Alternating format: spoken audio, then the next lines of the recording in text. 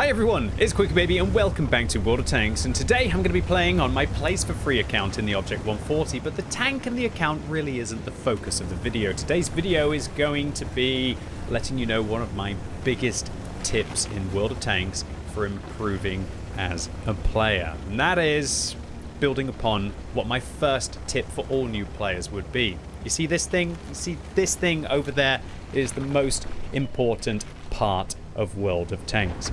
At the start of the game, when you're playing, I understand that it can be really tricky when you're driving around, not knowing the maps, not knowing about the positions. You're having to focus more on the shooting, you have to focus more on the driving. As you become more experienced as a player, that becomes like autopilot, although sometimes you could go a little too autopilot, as everyone who's watched my Twitch stream and seen some of the terrible tunnel visions will see. But as you start to become more comfortable, should we say, with the micro inside the game, all the micro movements and the micro plays that you have to make, then it's all about the macro plays. And reading the mini-map is the most important thing you can do. So many people, even to this day, ask me, oh, how do you make your mini-map bigger? Plus key. Do it. Make it bigger. I think this is too big, personally. That's just about right, depending on what kind of a resolution that you're playing on. And making the mini-map bigger will be easy for people with older eyes like me, I guess, and not having to kind of like squint so much at the positions. But also when you make it this small, it is quite hard to actually see what vehicles kind of underlay each other. So for example, look at the two objects over there on the larger map, whereas if we make the mini-map smaller, then it does feel as if they're kind of like a little less, even though I understand it's probably just the scaling. I think it's easier to differentiate with the larger objects, but maybe I just need to get glasses. Look, I digress, that's not the focus. What I'm trying to say is that once you've kind of got used to using the minimap as much as possible, you should be probably spending about half your time in a battle at any one time looking at the minimap and then using your peripheral vision to look at what target you need to gauge next, or engage next, I should say.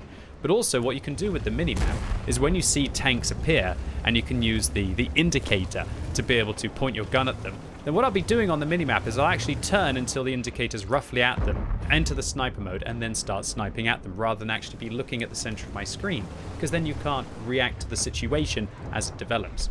Okay, so look, that's all well and done. But then the next step in World of Tanks is using that minimap to not only react to your opponents, but also to be able to make the big, bold plays that will achieve so many things for you. Firstly, your win ratio. Sometimes you have to make a big, bold play to, or just attack a weak flank to be able to increase your and your team's chances of winning the game. However, if win ratio isn't your thing, and you're just thinking purely about either getting marks of excellence through damage and spotting, you can do that with the minimap as well. One of the worst things that I see players make, and one of the reasons why I think a lot of players stay, should we say, average, or I think it's fairer to say they don't achieve what their potential could be, is they go to a flank and they sit there and they'll have a mediocre round from it. And for them, it might be quite a good game. They think it's a good game. Oh, I managed to survive until the end of the battle. However, when you get a little bit more hungry in World of Tanks, I'm not saying that you have to, but I know a lot of you out there who watch my YouTube videos and especially watch my Twitch streams are always thinking, like, how can I take my game to the next level? It's about seeing where you can be more impactful in the battle.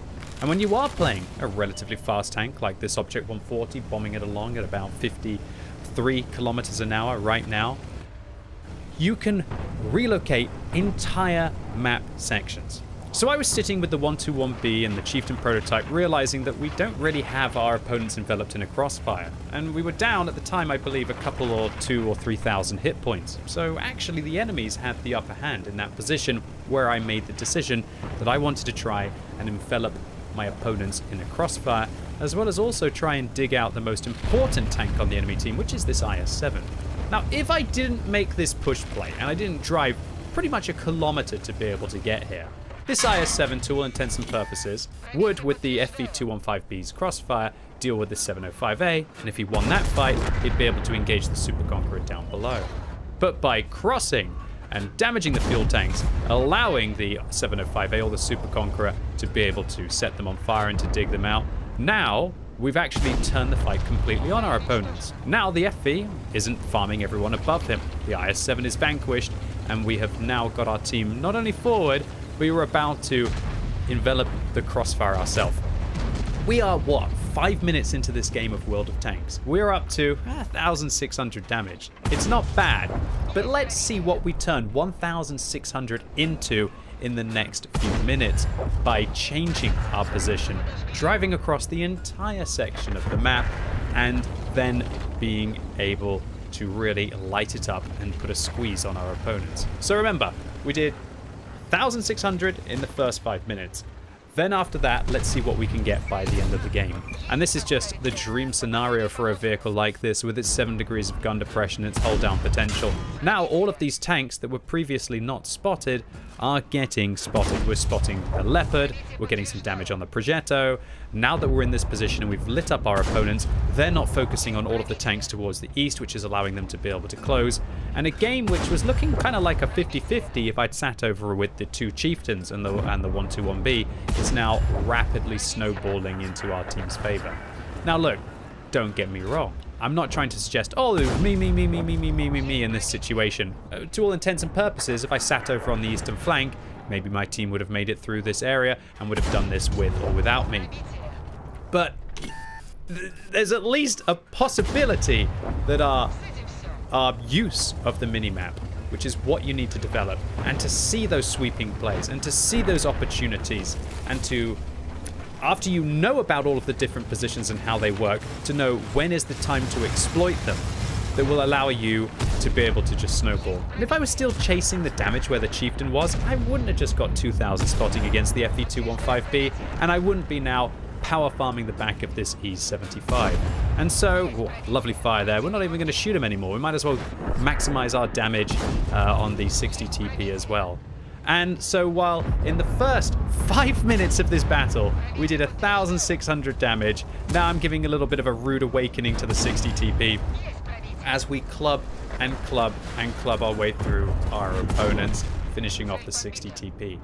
And so, in the first 5 minutes, we did 1,600, and in the subsequent 2 minutes and 20 seconds that we were in that position, we added 9,000 combined. So in 2 minutes, we did 4 times as much as we did in the first 5 minutes of the battle. And all of that because we read what is the most important thing to read in World of Tanks, which is the minimap. Saw a sweeping play that we knew about a very powerful position. This was just in my tank review of the Obsidian the other day. This is a dominant position, which is why people make aggressive plays and risk their tank at the start to be able to take it. And we use that to get 10,500 combined on our free-to-play account in a 7-minute game. So if you're looking to get more marks of excellence, more ace tankers, more hero medals, more high calibers with 7,000 damage and nearly 11,000 combined, while also still making more profits, let me tell you about the #1 legal cheat inside World of Tanks, and that is the minimap. World of Tanks is not kind of like a Twitch-based shooter where you're bombing it around, firing left, right, and center. Although, I guess sometimes it is, but the majority of times it isn't.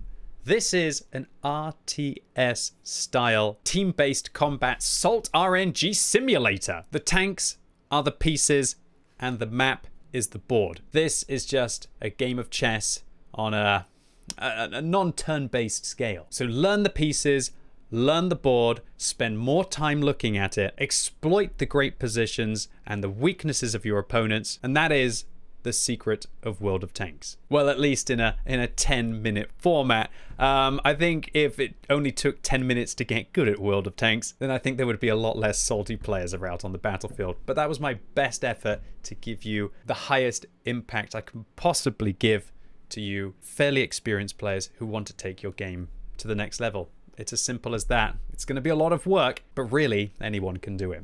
Anyway, ladies and gents, boys and girls, that was it for today. Really hope you enjoyed this video. If you did, give it a thumbs up. If you hated it, give it a thumbs down. And if you're watching this video as it's released on Monday, I'm going to be going live all day on twitch.tv/QuickyBaby with brand new drops tokens so you can get some fat loot, as well as maybe check out a few epic games along the way. So really looking forward to seeing you all live right now on twitch.tv/QuickyBaby. And as always, thank you so much for watching. You've been epic, and hopefully I'll see you soon.